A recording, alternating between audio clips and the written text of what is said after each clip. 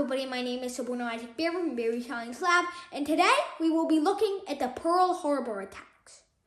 Now, Pearl Harbor is a U.S. naval base inside Hawaii. Now, Pearl Harbor was a historic naval base for the U.S. Ever since the U.S. annexed Hawaii in 1900, it was the center of the U.S. Pacific Navy fleet. During World War II, most people only know about the European front. You know, Germany, Italy, Russia, Yugoslavia, France, and all of that other stuff. And a few more people may know about the African front. However, a lot of people choose to gloss over the Asian front. Well, what was the Asian front about? Well, it was mostly managed by Japan. There was a French colony in Southeast Asia named French Indochina, which was made out of the territories of what is now Laos, Vietnam, and Cambodia.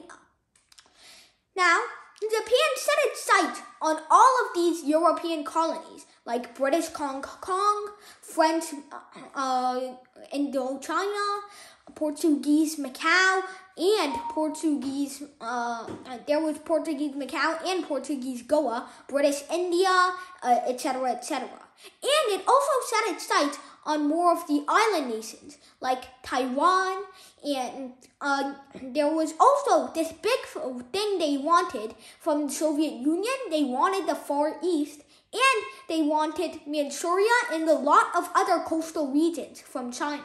So they had sights on a Pacific empire. However, the U.S. was seen as a dagger to their throat because the U.S. was stationing troops and ships around Japan, as they were worried as if Japan conquered all of those European colonies, the American colony of the Philippines might be next. So it armed itself, and Japan saw America as a dagger to its throat. So, in retaliation, what happened was Japan decided to bomb what they thought would be irreversible damage. They decided to completely destroy Pearl Harbor. They killed 2,500 Americans, injured 1,000, bombed all of the hospitals and airfields and Navy fleets around Pearl Harbor, and destroyed 18 ships, nearly half of the U.S. Pacific Fleet. This was major damage to the U.S. However, the Pearl Harbor could be fixed very easily, and while Japan immediately invaded the Philippines and many other European colonies after that, thinking that the U.S. wasn't a threat. Sorry, but it was. The U.S. started island hopping, which is basically the equivalent of conquering little rocks one by one, until eventually every single island except the mainland Japanese islands were conquered by the U.S.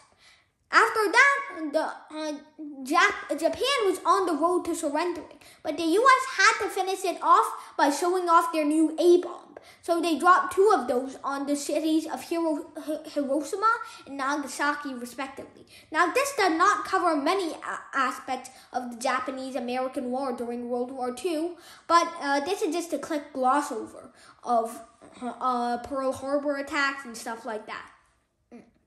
Eventually, 800,000 people were killed in both locations, and even after the first bomb, Japan didn't surrender, but after the second bomb, they did.